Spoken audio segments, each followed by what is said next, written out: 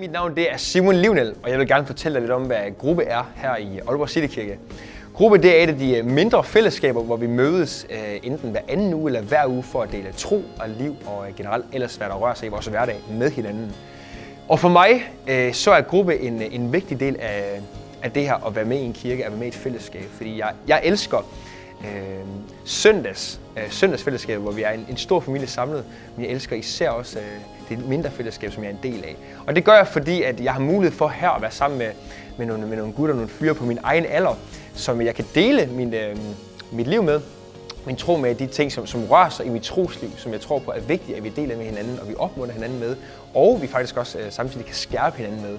Så jeg vil virkelig anbefale dig at komme i en gruppe, og hvis du ikke er i en gruppe lige nu, så kan du sætte et kryds i responskortet, som ligger på din stol.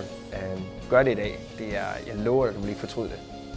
På søndag er der igen gudstjeneste her i Aalborg Citykirke. Det er som altid kl. 10:30.